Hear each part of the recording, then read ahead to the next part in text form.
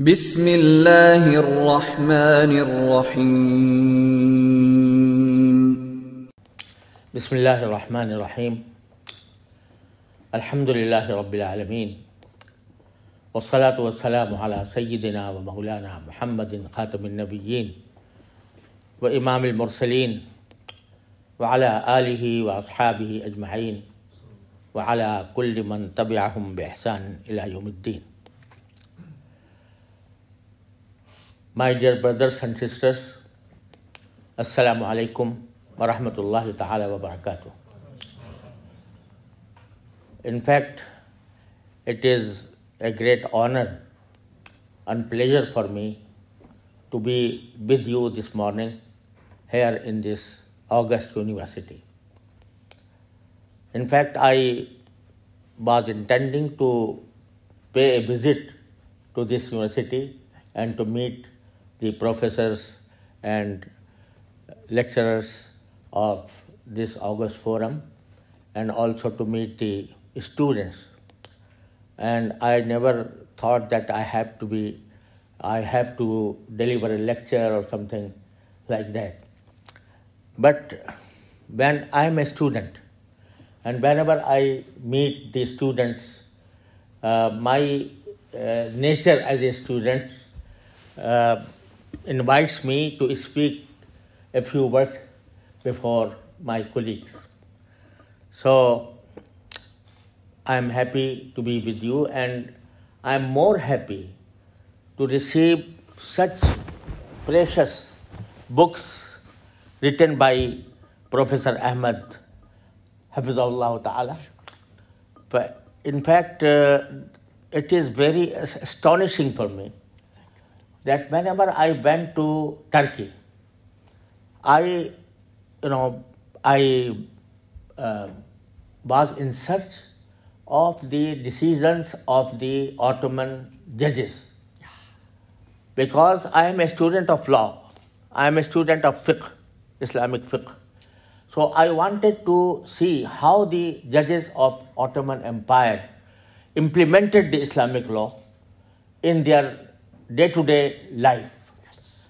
And the judgments of the courts are the best thing to know how these laws were implemented in the days of Ottoman Empire. So I found some archives, but unfortunately I did not know the Turkish language, and it was in Turkish. And there is a Persian couplet which says, Zabane yare man Turki but man Turki nami danam. Oh. That the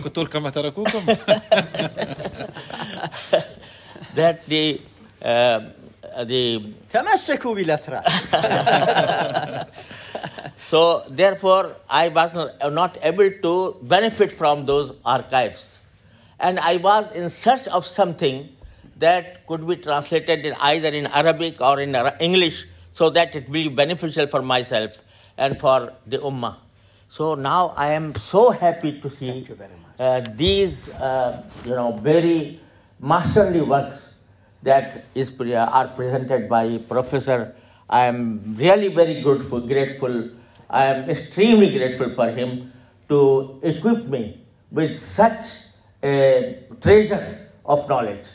And inshallah, I'll benefit from it because I am in the way of codifying the Islamic law to be implemented in our ages. Yeah.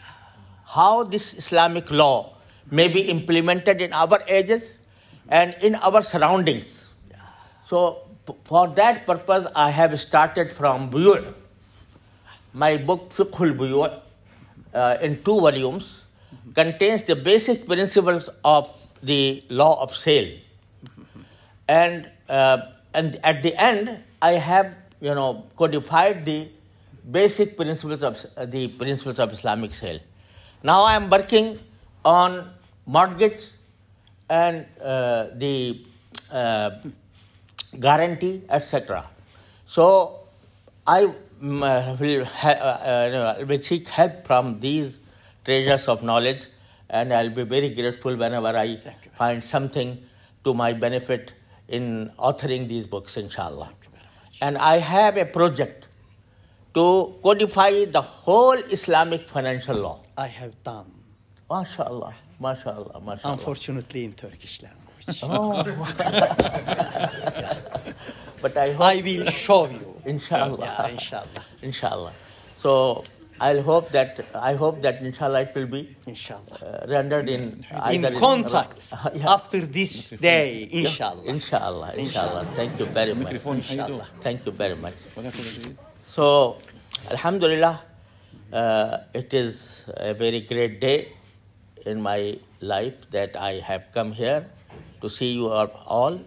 And it was to my astonishing that such a jamia or such a university is established here in Netherlands, and I did not know about it before.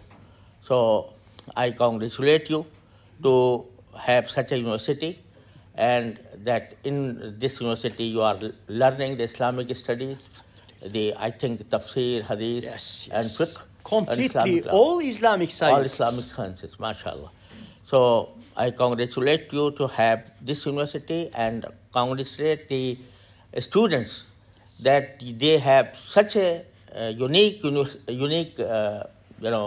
opportunity to learn the Islamic studies from the learned people like Shaykh Ahmad and Shaykh Jalal. We are Juhaini. students for you. In fact, I met yesterday night with Shaykh Jalal and I benefited from his knowledge, alhamdulillah. So you are very fortunate to have these people to teach you, and I advise you to devote your time to learn more and more, because ilm, that is knowledge, has no end. And it is an Arabic proverb that talabul ilm min al-mahdi ila al-lahd. It is sometimes referred to as a hadith. Yeah. It is not a hadith. But it is a saying of some learned people, and it is true that the quest for knowledge does not end, has no end at all. Even to the last breath of a student, he must have the quest for knowledge. I quoted last night the Imam Abu Yusuf rahimahullah ta'ala, that when he was on bed, shortly before his death, so one of his pupil came to him to ask about his health. So Imam Abu Yusuf rahimahullah answered him that about his health. Then suddenly he asked the pupil whether the Rami of Jamarat in Hajj, it is afdal, or it is better to perform it on riding on a horse or on a camel, or stand, walking. This question was in the mind of Imam Abu Yusuf shortly before his death. Then the pupil said, it will be more rewardable to perform Rami while walking. He said no. Then he said, then it will be more rewardable if he performs Rami while riding on a camel or something. He said no. So then what is the answer of the question? He said the Rami of the first day, that is of Jamra Aqaba, should be riding on horse or on a camel, and the Rami of the later 2 days should be while walking, because Rasulullah sallallahu alaihi wasallam done the Rami in this way. He said, the pupil says that when I learned this from Imam Abu Yusuf, I walked out from the house of Imam Abu Yusuf, and I had taken a few steps then a voice came that Imam Yusuf rahmatullah alayh has passed away. So this is the talabul ilm min al-mahdi ila al-lahd. So therefore, I advise you to create the quest of knowledge in your hearts. If you have that quest, then it will always increase your knowledge. And if you are, just complacent on what you have learned and you have no further quest for further knowledge, then it is not a fashion of a true student.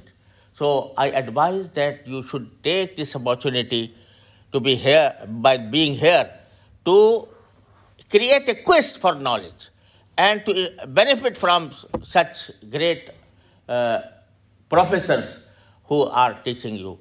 And at the same time, I will advise myself first and you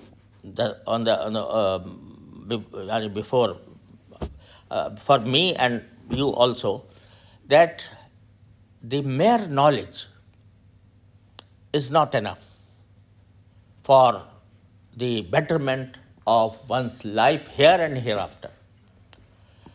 Mere knowledge, without practicing, without having this knowledge translated into one's actions.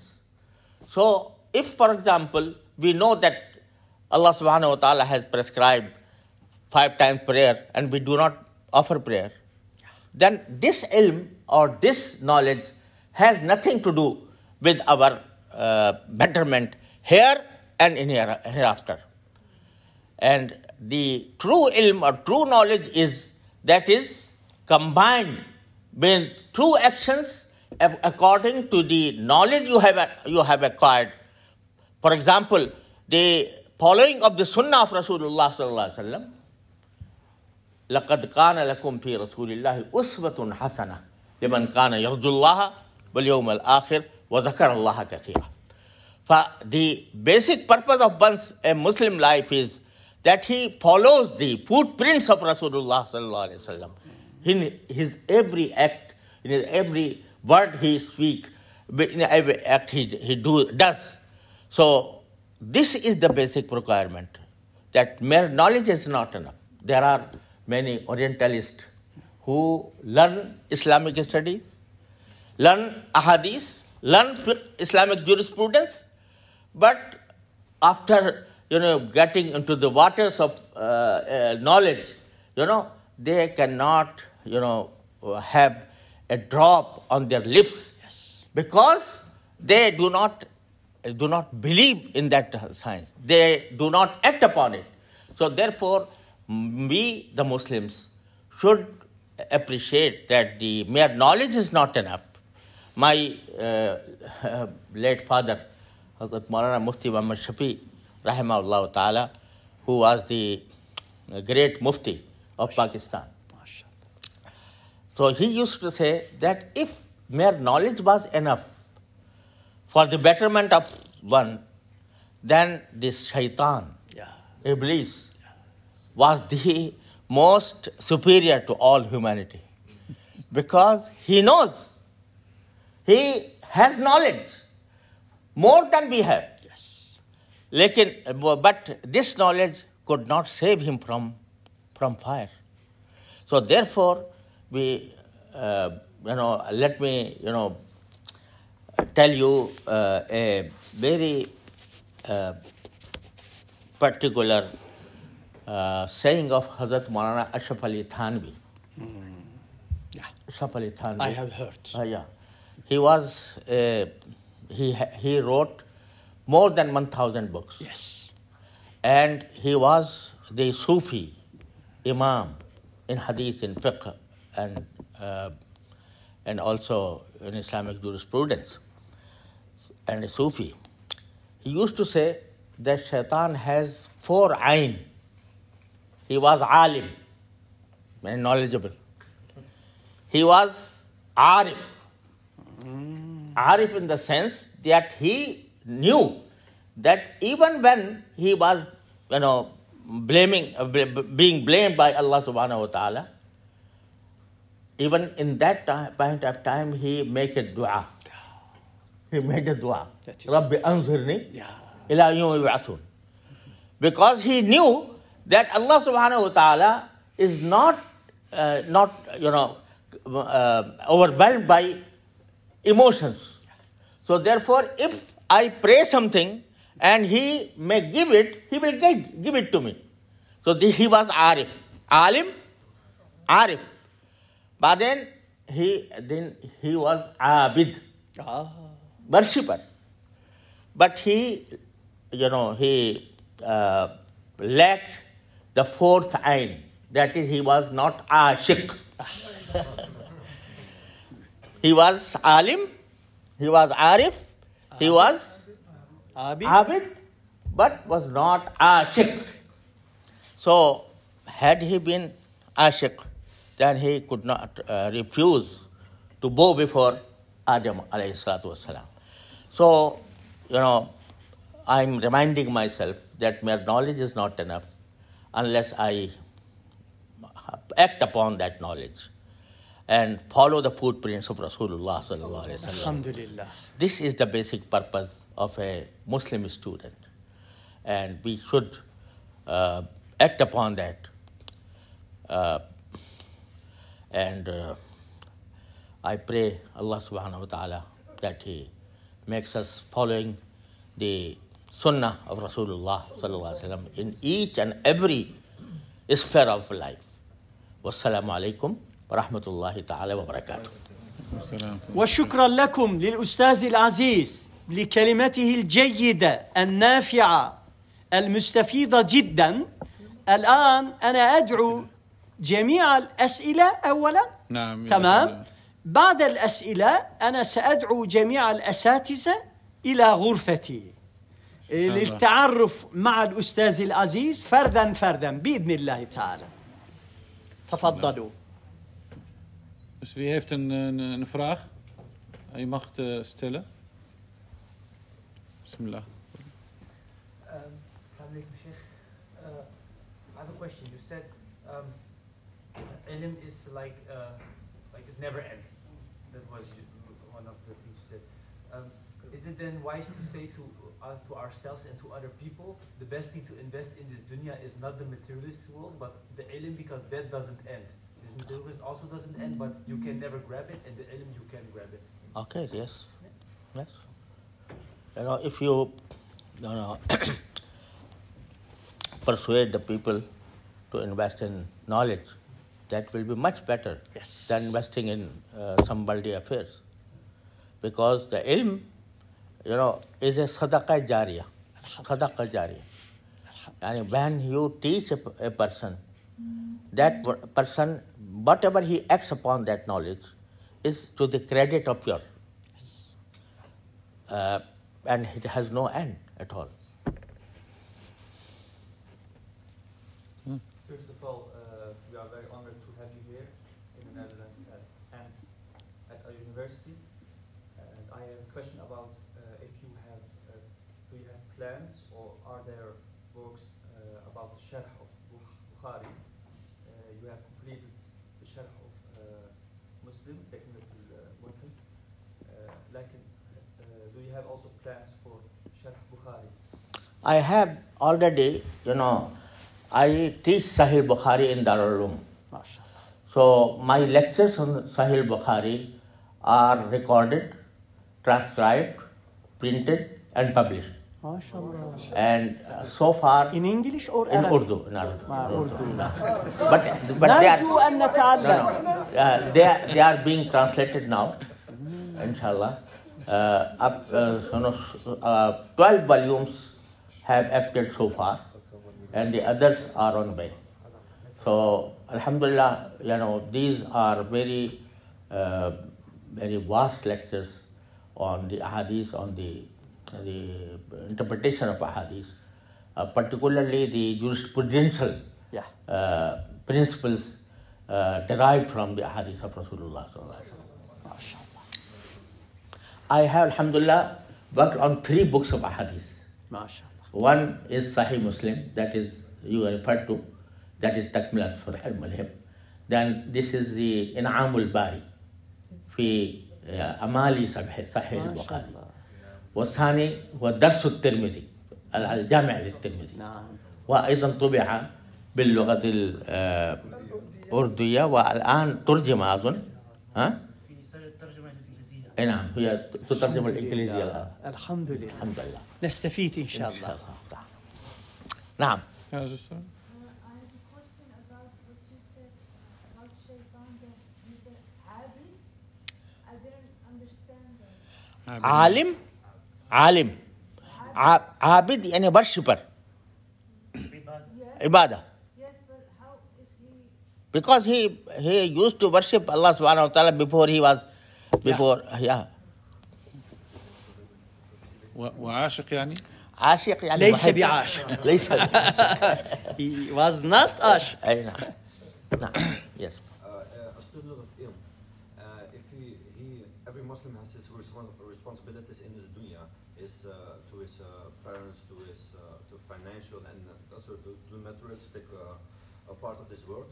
But a student of him, if he want to dedicate his life to acknowledge that ilm, he needs to sacrifice, but he also needs to go after the responsibilities in this dunya, and to balance that, to acknowledge, to go to the ilm that it is most profitable for his life and for the akhirah. Do you have any advice to go after that? In fact, there should be a balance between deen and dunya. وقد قال رسول الله هذا روي عن رسول الله صلى الله عليه وسلم أنه قال اعمل للدنيا بقدر بقائك فيها واعمل لآخرتك بقدر بقائك فيها. ولكن أن رسول الله صلى الله عليه وسلم has taught us to maintain a balance between the two. Because that Rasulullah صلى الله عليه وسلم has practiced tijara, trade. Yeah. He practiced zira'a. Yes. In Juruf. He practiced, employment. His job. Okay, in Makkah.